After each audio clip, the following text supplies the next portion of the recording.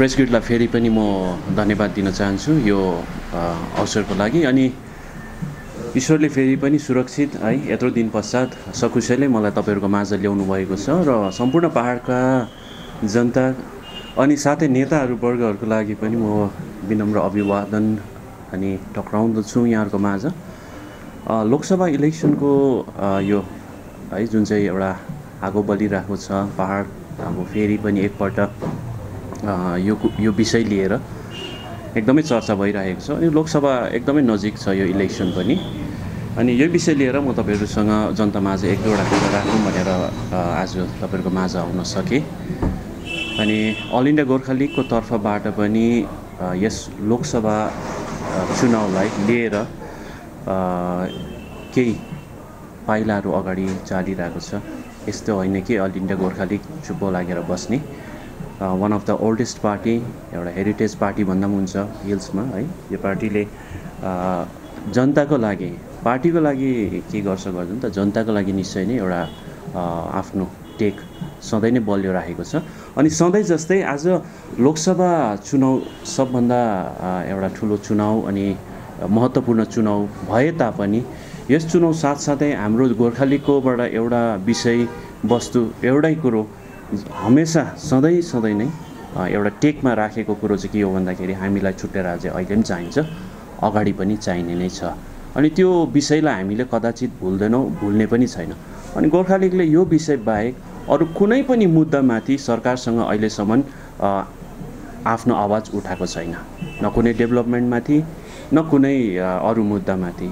अनि सरकारसँग जब पनि बसेको छ, केन्द्र सरकारसँग होस् या राज्य सरकारसँग, गोर्खा लिगको सर्वप्रथम अनि एउटै माग चाहिँ त्यही भएको छ, हामीलाई कहीँ न कहीँ गएर हाम्रो जातिलाई उत्थान र जातिको भलाइ चाहन्छ भने हामीलाई आफ्नै एउटा व्यवस्था जो चाहिँ एउटा छुट्टै राज्य हो त्यो कुरो छ है। र त्यो कुरो मुख्य भयो। अनि अर्को विषय चाहिँ के छ भन्दाखेरि म विशेष गरेर अब अहिले चर्चामा सुन्न आउँदैछ हाम्रो पहाडका भूतपूर्व म्युनिसिपालिटीको चेयरम्यान है, हाम्रो एमएलए साहब श्रीमान अमर सिंह राईज्यू, उहाँलाई म हार्दिक बधाई दिन चाहन्छु उहाँ है एउटा, अनि शुभकामना पनि दिन चाहन्छु। उहाँ आज एउटा लोकसभा चुनावको प्रार्थी भएर अगाडि आउनु भएछ टिएमसीबाट र उहाँलाई त्यहाँ पनि हामी धेरै शुभकामना दिन्छौँ हाम्रो तर्फबाट।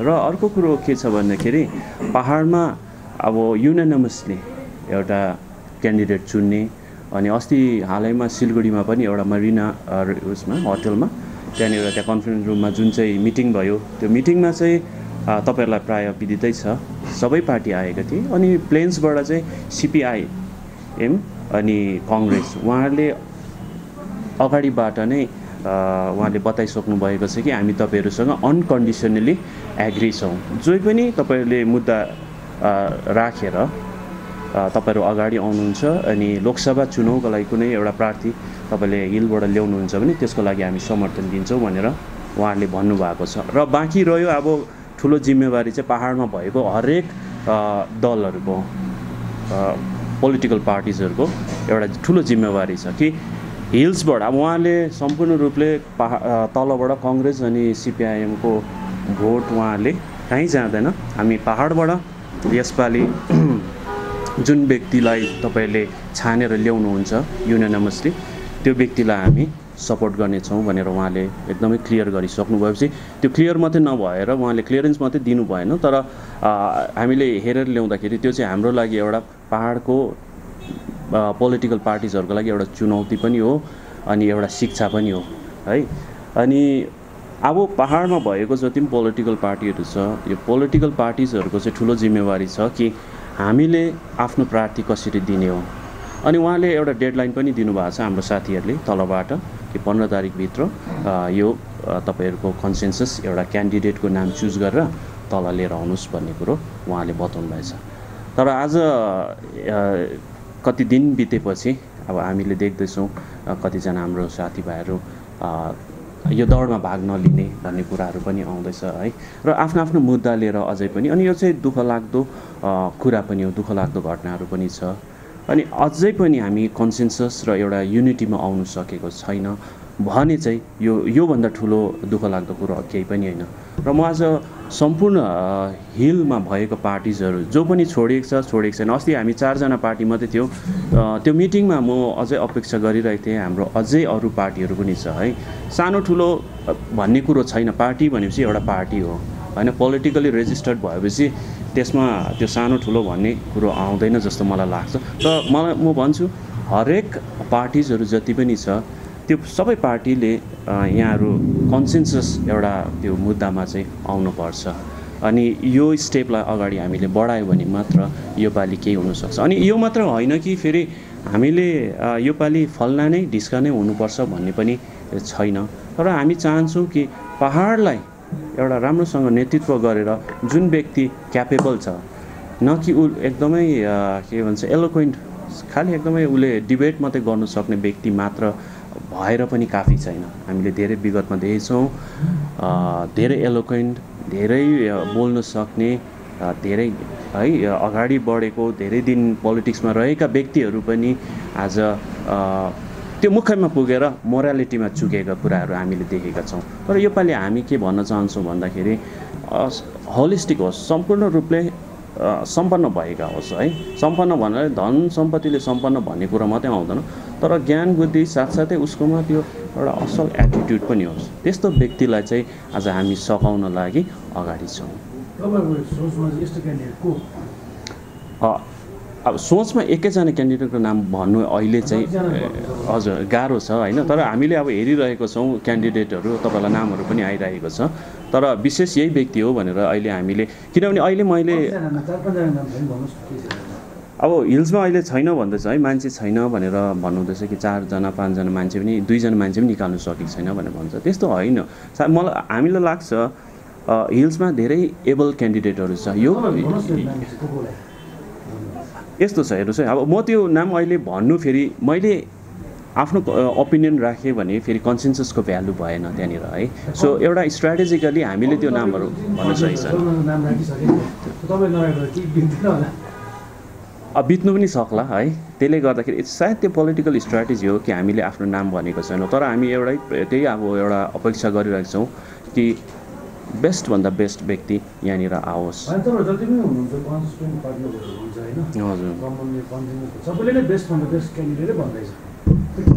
तर यस्तो छ नि त हेर्नुहोस्, जतिजना अगाडिको नाम अगाडि लिएर आएका छन् अहिले उहाँहरू त सबैले नै प्रपोज गरिरहेछ। तर हामी भन्छौँ पोलिटिकली मात्र इन्भल्भ भएको व्यक्ति नहोस्, अपोलिटिकल पनि होस्। अपोलिटिकल भन्दा तपाईँले एउटा दुईटाकै नाम मात्रै होइन हामीले हेरिराखेका छौँ। त अपोलिटिकलमा पनि कतिजनालाई उकुस पुकुस भएर बसिराखेको छन्। हेर्नुहोस् विद्वान व्यक्तिहरू पनि हुनुहुन्छ नि हाम्रो समाजमा, त्यति साह्रो खिसी नगर्दा पनि हुन्छ होइन, त्यस्तो व्यक्तिहरू छन्।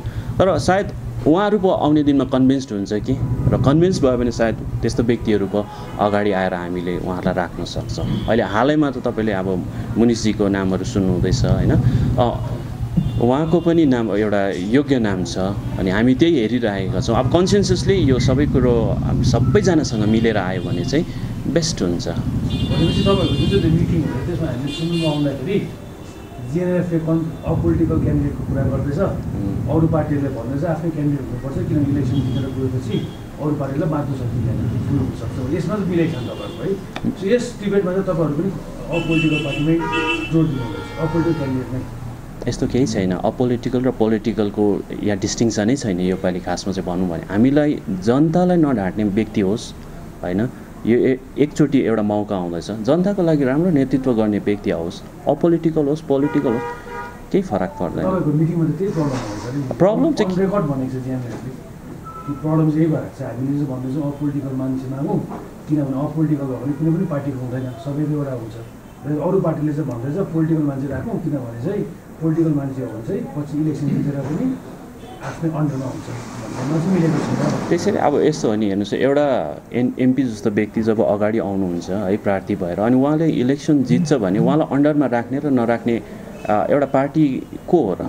किनभने त्यो व्यक्ति यति योग्य छ कि ऊ एमपी हुनसक्छ भने उसले जनताको फेभरमा असल डिसिसन लिनु सक्ने ऊ योग्य पनि हुन्छ नि त हो। पार्टीले उसलाई सघाउँछ, पार्टीसँग सम्बन्धित कतिवटा व्यक्तिहरू विषयहरू उहाँले साँठगाँठ त गर्नैपर्छ नि त होइन त्यो त अब एउटा रेस्पोन्सिबिलिटी हो तर एउटा एमपी भइसकेको व्यक्तिलाई हामीले त्यो एउटा लगाम लाएर यतापट्टि भन्नु चाहिँ मिल्दैन तर त्यही कारण हामी त्यही भन्छौँ यस्तो व्यक्ति आउनुपर्छ है यस्तो व्यक्तिलाई हामी इन्करेज गर्छौँ हामी अब हुनु त गोर्खा लिगमा मान्छे छैन भनेर अब सबैले भन्छ है तर मैले पहिला पनि भने गोर्खा लिगमा मान्छे होस् नहोस् तर गोर्खा लिग त मान्छेको लागि छ जातिको लागि त छ जब पनि बोल्नुपर्छ जातिको लागि त बोल्छ मान्छेले मन पराए नमन पराए त्यो ठुलो कुरो होइन तर हाम्रो कर्तव्य as a political party we have to speak for the people and we do that त्यति त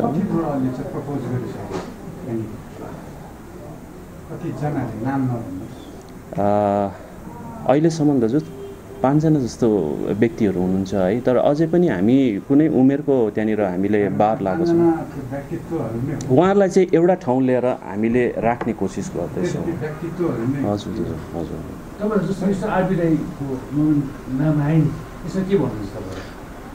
आरबी सरलाई पनि अब म हार्दिक शुभकामना दिन चाहन्छु उहाँको नाम आइ नै हालेको छ भन्नुको अर्थ उहाँ पनि मैदानमा उत्रिसक्नु भएको छ होइन अनि आरबी राई एकजना व्यक्ति योग्य व्यक्ति हुनुहुन्छ तर मैले भनेर केही पनि हुँदैन किनभने मेरो त एउटा भोट मात्रै काउन्ट गर्छ जनताले के भन्छ जनताले मलाई केही आपत्ति छैन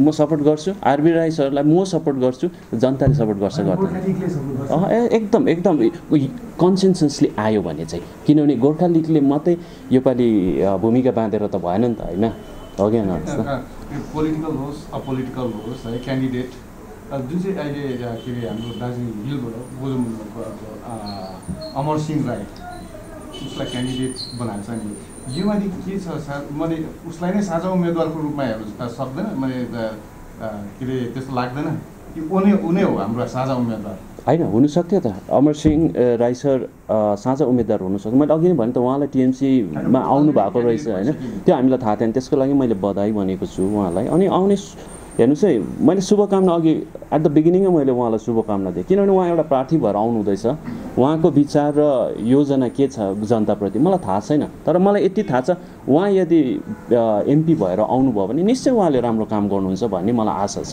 तर उहाँ मेरो प्रार्थी अहिले हुनु किन सक्नु हुँदैन भने उहाँ जुन योजना हामी बनाउँछ त्यो योजनादेखि आउट अफ द बक्सको हो नि त उहाँको सोचाइ चाहिँ किनभने उहाँले कन्सेन्ससलाई मान्नु भएको छैन कन्सेन्ससली मान्नु भएको भए हामी अमर सरलाई पनि राख्नु सक्थ्यौँ होला द्याट वाज एन अप्सन तर आज उहाँले त्यो अप्सन हामीलाई दिनु भएन नि त हामीले नदिएको होइन अन्तमा सानो एउटा रिक्वेस्ट अनि है सबैलाई म बिन्ती चढाउन चाहन्छु विशेष गरेर हाम्रो यसपालि नयाँ भोटर्सहरूलाई है नयाँ युवा साथीभाइहरूलाई सबैलाई साथीभाइ दाजुभाइ दिदीबहिनी सबैलाई म के भन्न चाहन्छु भन्दाखेरि योपालि तपाईँहरूले एउटा फर्स्ट मौका पाउनु हुँदैछ धेरैजनाले 18 वर्ष पुग्नुभयो र आफ्नो भोट चाहिँ कुनै पनि इन्फ्लुएन्स्ड भएर या कसैप्रति प्रभाव भएर कहिले पनि नहाल्नुहोस् दार्जिलिङको अवस्था हामी सबैलाई थाहा छ कस्तो छ अनि हामीलाई कस्तो व्यक्ति चाहिन्छ कुनै पनि व्यक्तिलाई हामीले भोट गर्दैछौँ भने हामी फेसबुक या साइबरमा मात्रै गएर हामीले साइबर डोमिनेट मात्रै नगरेर हामीले जब दिनुपर्ने त्यो जग्गा हुन्छ र समय हुन्छ त्यति बेला चाहिँ हामीले धेरै विवेकशील भएर हामीले आफ्नो के अरे मतदान हामीले गर्नुपर्छ जस्तो लाग्छ अनि तब मात्र किनभने योपालि कुनै पनि एमपी अगाडि आउँछ भने त्यो एमपीको लागि चाहिँ कुनै पार्टीलाई जनताले दोषाउनु मिल्दैन कुनै पनि एमपी आज चुनिन्छ हिल्समा भनेपछि चाहिँ त्यो एमपी चाहिँ जनताले बनाएको एमपी हुन्छ अनि जनता नै दोषी हुन्छ यदि गलत एमपी अगाडि आएको छ भने धन्यवाद त्यसमा अब अहिले भाइले त्यो 15 तारिकसम्म पुनः हजुर अब 15 तारिक अब भोलि सक्यो भोलि लास्ट डे अहिलेसम्म पनि दार्जिलिङ हिलको जति पनि पार्टी छ मैले सहमतमा आउँदै सकेको छैन अनि उनीहरूले अलरेडी भनिसकेको छ कि यदि साझा उम्मेदवार दिन सक्दैन भने हामी आफ्नो डिसिसन लिन्छ अब एक दिनभित्र बोल्नु सक्छ होला there is much distance between the cup and the lips भन्छ नि एक दिन पनि धेरै काफी हो समय चाहिँ केही कुरो गर्न लागि तर त्यो दृढता र त्यो सङ्कल्प हामीले साँच्नु सक्यो भने चाहिँ एक दिन प्रशस्त छ हाम्रो लागि होइन हाम्रो अब हजुर यस्तो छ नि त दाजु 5 दिन भयो तर 5 दिनभित्र त के भयो भन्दाखेरि चाहिँ कसैले आफ्नो क्यान्डिडेट डिक्लेयर गर्यो कुनै पार्टी त्यही भित्र भएको कुन चाहिँ पार्टी त्यो मैदान छोडेर नै अलग हुन थाल्यो भने अब झन् एक दिन मात्रै रह्यो धेरैवटा काम अन्तमा मात्रै राम्रो हुने गर्छ है त्यही आशा राख्नुपर्छ अनि मान्छेले गर्ने कुरो त हामीले मान्छेले सकेसम्म हाम्रो पुरा समर्थ लगाएर गरेका छौँ अलिकति चाहिँ अब ईश्वरमाथि पनि भरोसा पर्नुपर्ने हुन्छ अन्त सबै हामीले गऱ्यो भने फेरि ईश्वरको के काम है सो ईश्वरमाथि पनि भरोसा गरौँ अनि हजुरहरूले पनि प्रार्थना गरिदिनुहोस् कि हामीले योपालि राम्रो उम्मेदवार अनि राम्रो भोटले हामी जिताउन सकौँ त्यति नै हो हामी भन्दैनौँ कि भोट तपाईँले फल्नालाई दिनुहोस् तर विवेकशील भएर असल व्यक्ति जो आउँछ अब 1-2 दिनमा है नामहरू आउनेवाला छ अझै पनि कर्टन रेजर भएको छैन सो आउँदैछ सो त्यति बेला हजुरहरूले विवेकशील भएर यो कुरोलाई अगाडि बढाइदिनुहोस् भनेपछि अब के अरे साझा उम्मेदवार चाहिँ ईश्वरमाथि नै भरोसा गर्नु होइन ज्ञान बुद्धि दिने त ईश्वरै हो नि त हामीले चुने तापनि अनि ईश्वरमाथि भरोसा गर्नु आवश्यकै छ जो दार्जिलिङको यो यस्तो दुःखलाग्दो मदन सरले भन्नुहुन्थ्यो नि गड हेल्प दिस पिपल भन्नुहुन्थ्यो नि आज साँच्चै नै God has to help this people नभए हाम्रो जातिको भविष्य कहाँ पुगिसकेको छ हामीले भोलिको दिनमा भाषा पनि परिवर्तन गर्नु पर्ला जस्तो हुन्छ फेरि